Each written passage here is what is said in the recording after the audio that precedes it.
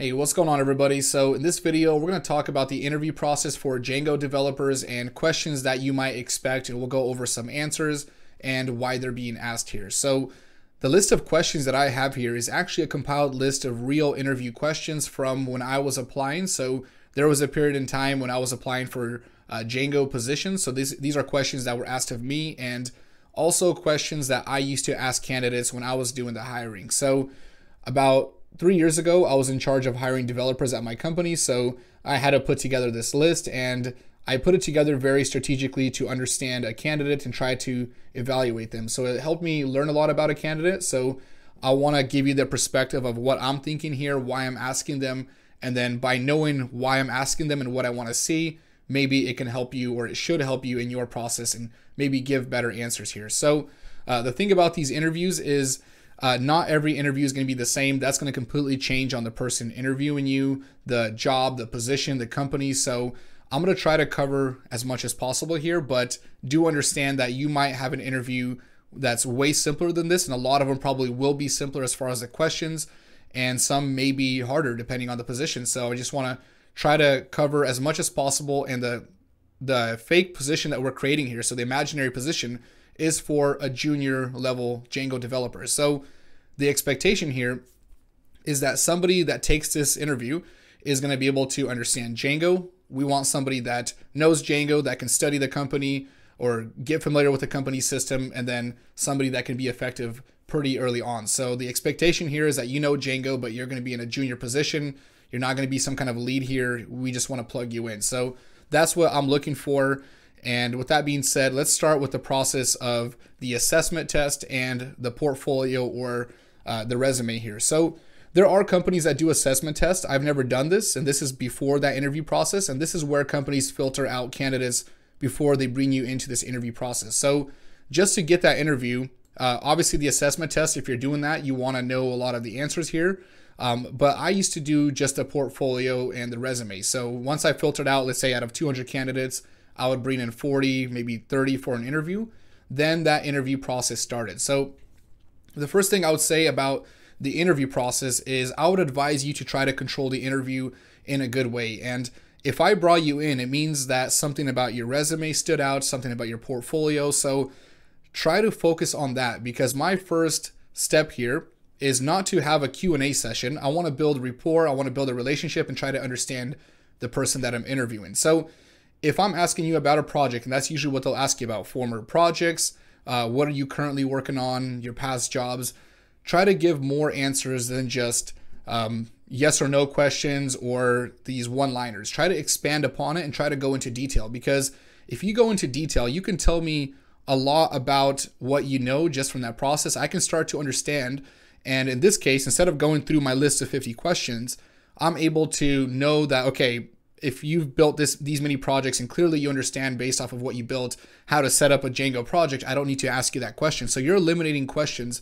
by giving good answers just on those portfolio projects and so on. So what I'm doing here is I'm judging you based on the portfolio projects or your resume and a combined result of all your answers to the questions. So I'm not trying to stumble you. I'm not trying to trick you. Most interviewers will not try to do this.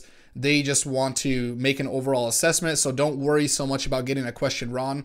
If you're answering it and you don't know it, you can even say, if you've done it a bunch of times, say, wow, I've done this a bunch of times. I'm just blanking out. I don't remember what the exact command was, but I think it's something like this. Try to elaborate on those questions. That's going to help me understand that, hey, you just didn't remember the exact code, and that's okay. That's understandable. So that's just some pretext to that. And the portfolio and how you're responding, that's the first questions here. So let's go ahead and start with the actual questions here. So the first thing I'm going to do in this process is I'm not going to go straight for Django. I'm usually going to go for the prerequisites. So right away, I'm probably going to start with Python. So I want to know your Python skills. Usually I'll just ask you, how familiar are you with it? What have you done with Python? Maybe some basic questions, but I would probably ask you, what courses have you taken? What books? Where did you learn it? Just to try to gauge that. I don't want to spend too much time on that, but obviously if you're a Django developer, you'll need to know that. So after that, I'll probably go into HTML and CSS. So this is going to be the second question. What's your knowledge of this? At this point, I just want to know that you have a basic understanding, unless the position requires you to build out and design templates. I'm usually just making sure that you have that part covered. You can work with HTML and CSS, preferably some front-end frameworks or some CSS frameworks like Bootstrap and so on. So I just want to get you familiar there. Check that off the list, and JavaScript. Now, if you didn't know JavaScript for this position, I guess this imaginary position, I wouldn't dock you for it, but it would be a nice plus. So as a web developer, there's a good chance you're probably going to need to know JavaScript at some point. So if you know it, great. If you don't, it's not going to necessarily hurt you. But if there's a candidate that knows that and is maybe more advanced, then I would probably prefer that candidate based on other measures. So JavaScript, HTML, CSS, and Python here. So remember, JavaScript is not something that I'm going to judge you hard on. It's just going to be something that I want to know if you understand it, because that's a nice plus.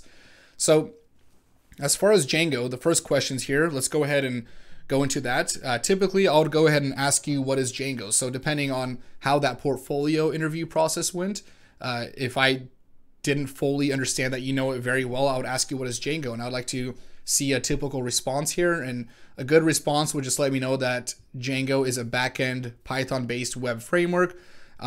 If you can compare it to, if you can maybe reference a Flask framework or mention frameworks from other libraries, say it's kind of like Express and Node.js or PHP and Laravel. I like this because I'm understanding that you know what frameworks are. If you mentioned a couple of front-end frameworks, it's not a must to mention those, but it's going to help me understand, okay, he knows what frameworks are, or he or she knows what frameworks are, and we don't have to go too far there. So another question I typically like to ask, what can you build in Django? So I want to know that you understand what Django is used for. And the response that I would usually go for is typically people would say something like a social network, an e-commerce platform, but a good response that would help me understand is if you reference companies that used it. So it helps to know this.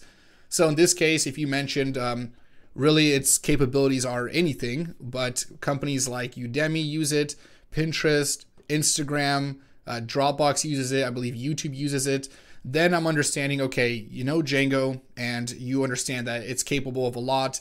You're understanding what it's done or what it can do. And if you mention maybe APIs, that it's good for building out APIs, that's a good response. I would really like to hear that. So I would definitely, I would understand that you know what Django is. If you didn't know what you can build with it or what Django was or front-end or back-end frameworks are, I would be a little bit concerned there. So I would want to make sure you understand that. So then I go into a section of basic concepts and commands. So this is where I'm just like rapid fire, just trying to make sure that you've worked with it before, that you didn't just hear about it. Usually I'm judging pretty lightly here because if you don't remember exact code, that's going to be fine. I understand that you can just Google things up, but as long as you know most of them and you're able to give me, just to try to explain what's going on here, I would be pretty forgiving here. So the first thing I'll probably ask is, what's the difference between a project and an app here? So a good answer is the project is like an overall environment. It's your basic website in a sense. And an app is like a component of that website. An app is really where you hold the project logic, and the project itself can be composed of many apps here. So really the project is the configuration, and apps are components of that website. And if you gave me an example, one example I like to use is facebook.com. So that's like your project, and different apps would be like the news feed, maybe groups, so different components of it. If you can structure that out for me, try to give me some analogies here, I would understand that you know the difference between projects and apps. Now, if you don't, I wouldn't judge you too hard there because the actual answer might be difficult to explain, but as long as I can see that you can see that there's a difference and maybe what it's used for, I would be able to accept that answer here. So commands here. So the next one, so after what's the difference between a project and app, we'd probably go into basic commands like how do you start a project? The answer would just be to use Django-admin, start project, and then the project name. How do you start an app? That would be another one. That's Python manage.py, start app. So the start app command there, and then the app name. How do you run a development server? So I'm just going through the basics here. And the answer to that one would be Python manage.py run server. So you're starting your development server from your project directory here. So another question here is going to be, give me your best explanation. So I always like to have this question on there give me your best explanation of the settings.py file. So even if I understood that you knew it, I like to hear what your thoughts are on it. And at this point, I'm just judging your maybe technical understanding of Django. And an answer that would be acceptable would probably be something like settings.py is your project configuration. And I would ask you what you use it for. The answer for that would be like your database connections, configuring your apps, and the overall command center to the project. So if I can get an answer like that, that's acceptable here. So after that, I would probably go into the MVT structure. So there's the MVC, MVT structure. Now, I don't like to just ask what is the MVT and explain that to me, because that gets into the part where you're just asking very technical jargon. And I remember in my first 2 years, I wouldn't be able to give you a good explanation of it, even though I understood what it was. So the way I asked it was, what are models, what are views, and what are templates, and how do they function? Now, an acceptable answer for this would be something like, if it's models, I would say models are a class-based representation of database tables. So they represent our database structures, and the view is basically the business logic and what returns back, what gets triggered and returns back templates, responses, and so on. So I can accept that. I can see you're understanding what a view is there. Now, the template layer, this is just returning HTML templates. So I can take that answer. A response, I guess, would be something like, this is where we store templates, and views are typically returned using, or views typically return templates. So something like that. I'm not looking for anything too technical. I can see that. So that's just the MVT structure. So then I would ask you, what are URL patterns? So I just want to know that you understand how to configure URLs here. Pretty basic level stuff. So if you just let me know, these are URL paths to configure maybe the website's routing. So per URL, what's being triggered. It's kind of like your freeway or your exits and so on a freeway. So it's like connecting URLs to views, and it's a navigation to the website. So something like that, if you can give me a generic response there, as long as I can see that, I would accept that. And I also want to know about the Django admin panel. So what is it? A response, if you just let me know that this is something like a quick setup that Django provides, kind of like a graphical user interface to see your data, to connect with it. It comes built in with Django. I can accept that. I just want to know that you understand what that is, because it is a key feature. Even though I personally don't use it too much, it is a key feature of Django and something that any beginner should know. So make migrations and the migrate command. So I always ask this. I would just say, tell me what make migrations and migrate is. And I'm not looking for the details of each one, but if I'm asking you what make migrations is, a response like this configures and basically creates the basic migrations and preps your database for changes. Even though that's not the official technical response, I can see that you get what's happening here. And then migrate, I would just say, let me know that this is what actually enforces those changes and it applies changes to our database. So I can take that response there too. So the next question is, do you have a preference when it comes to class-based views or function-based views? Why or why not? So the reason why I'm asking this is because there's some misunderstandings here. There's people that think class-based views need to be used. Some people think they don't need to be used at all. And I just want to know that you know what class-based views are. That's really what I care about. I would like you to understand how to work with them, but I really don't care what your preference is. I'm just trying to pull information out of what you think about them, and if you know what class-based views are. I guess that's probably the best way to sum it up. I'm trying to get an understanding of what you know. I really don't care what you use unless our company uses a certain structure. But if you know what they are, we can teach you that. That's not an issue. So I wouldn't put too much weight there.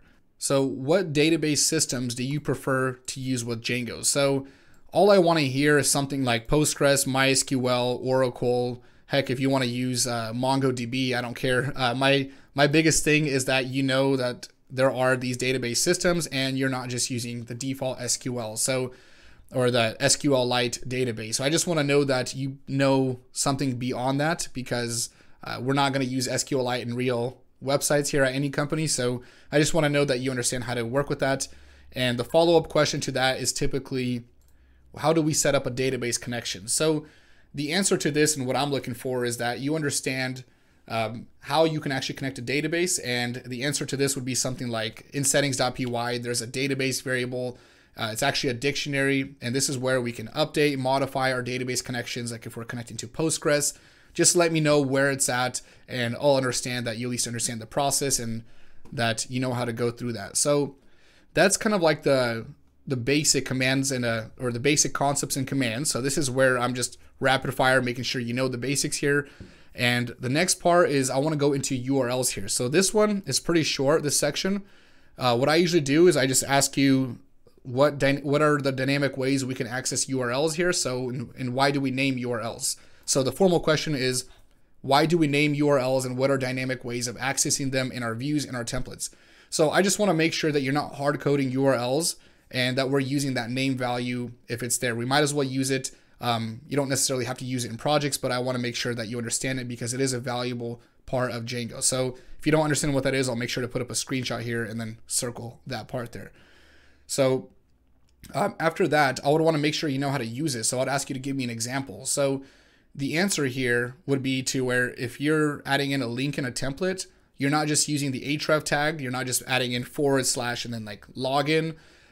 We're adding in the curly braces. I believe those are just code blocks or tags. I forgot what they're called myself. And you're just adding in the URL name. And the reason why we want to do that, if you can give me a good example to why we're using that, that is a big plus. And the reason why we use the URL name is because it makes it more dynamic. This way we're not having to hard code the path. And it's really good for if we happen to change the URL path. So if we change something up, but the name stays the same, then that dynamic value changes and it keeps our code clean from having to go through and update everything. So after URLs, I typically like to go to templates here. So we'll go here, and at this point, I want to know what you know about template tags, if you understand template inheriting, including, and the first question in this section is usually, where do you store your templates? So the two answers I could accept here is there's different ways to store templates, but I would say either in the default app structure. So Django apps typically tell you to store it in a folder called templates, in a subfolder called whatever your app name is, and then you can put all the templates there.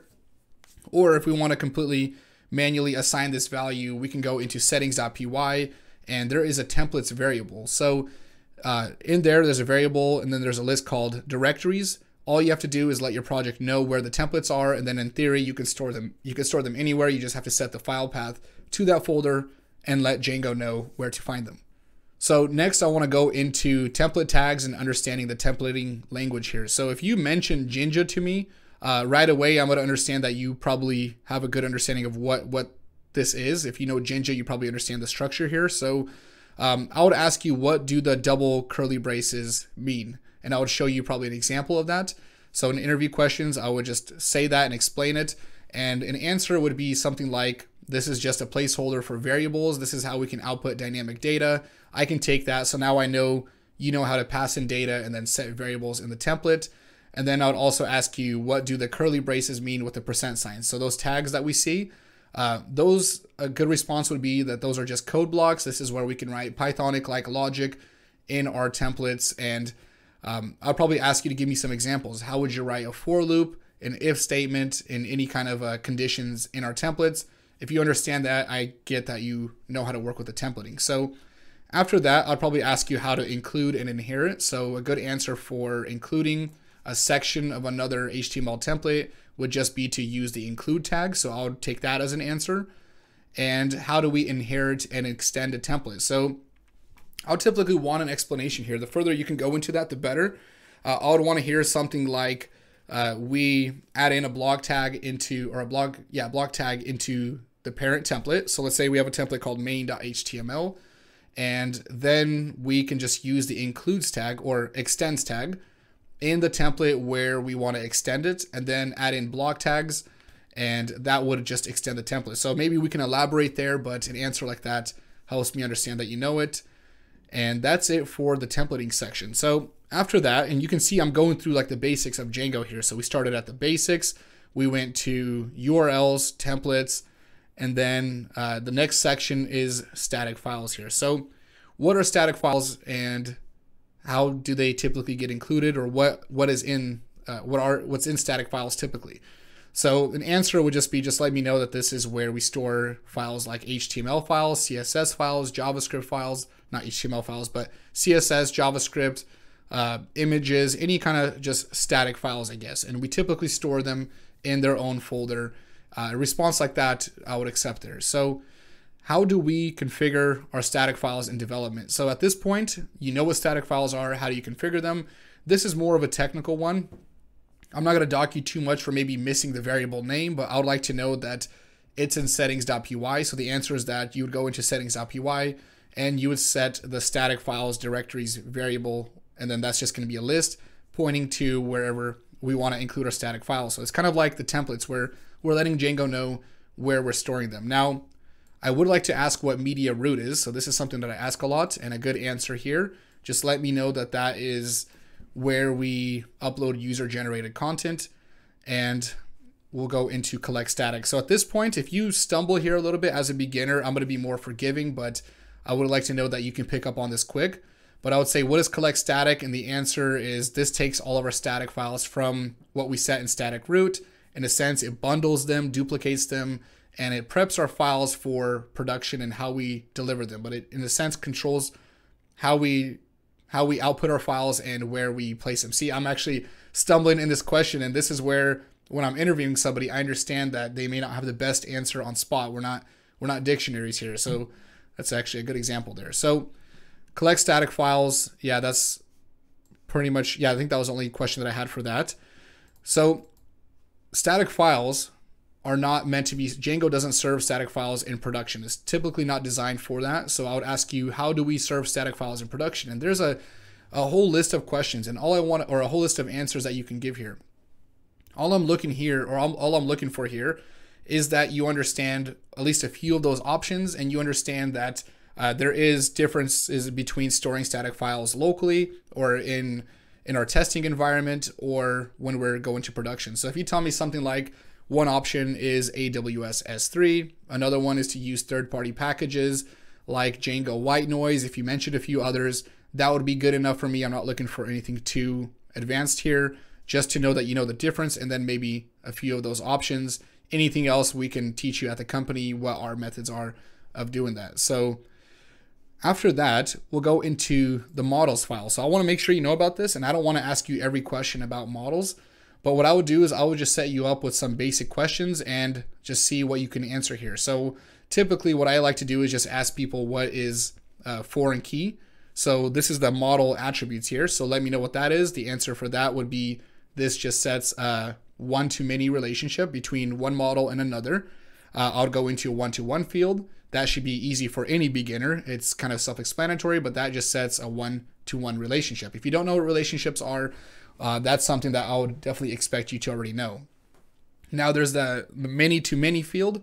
So the answer to that would just be that this sets a many-to-many relationship. I might ask you what are many-to-many relationships, try to go into that.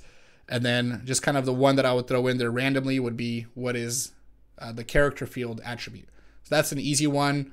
If you let me know that's just a string value, maybe an alternative is a text field, I'll pretty much leave you alone for the models. It seems like if you answer those, you understand what's going on here. So after models, I would move on to database queries here. So at this point, I just want to know that you can make basic queries to the database. You can get multiple items, get a single item and filter them. So questions would be like, how would you query all the items in a database table? The answer would just be model name, .objects, .all. How do we query one item from a database table? The answer to that would be model name, .objects, .get, and then query it by an attribute.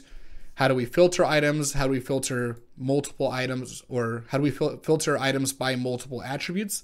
So let's say you're trying to filter a user by first name and last name. So I would like to throw that in there, see if you understand that. And one that beginners get confused on here is, what does model name underscore, I'm actually having a hard time wording this, but basically when you see underscore set and then .all or .filter, I'm trying to figure out if you know how to query child model objects here. So I would throw that in, and I would like to see if you know how to do that, and also if you know how to query upwards. So can you give me, let's say if we have an article and a user, how would you get a user out of an article model? So in this case, something like go ahead and get that article and then just do article.user. So can you query backwards? Can you go up that chain and get parent elements? So basic queries to the database, understanding how to work with that, get elements. that would be enough for me for a beginner level position. So at the end of it, I usually close it with some more generic questions. This is kind of like that opening where I'm just rapid fire asking questions not so structured for a certain category. Usually I'll just go through here and I'll ask what are CSRF tokens. Any answer like this helps against cross-site forgery attacks, and maybe when to use them, like on post, put request, delete request here, and that we typically send these with our form. So we're just protecting our data here, and any explanation like that and just how to use them would be enough for me. I like to use model forms, so I always want to make sure that even if you're not using them, you understand what model forms are.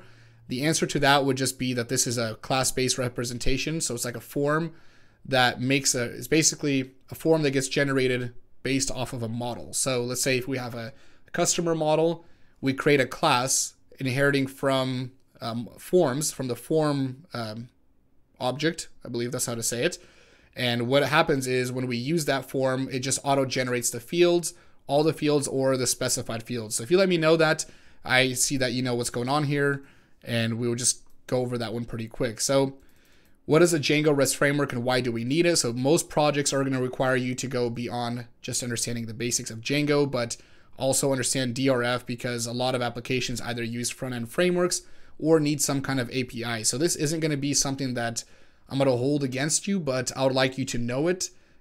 It wouldn't be good not to know at least what it is, but the answers would be answers I would take, because this is what we used to build out APIs here, and maybe mentioning some kind of like process in a front-end framework. Like this can be used, or this is typically used because we might want to use React, Vue, Angular for a front-end framework, or just more JavaScript, and it helps to build out that API. So that kind of answer I would accept. Now, I do like to know that you know about signals. That's also a good one. So I'd like to get an example of that.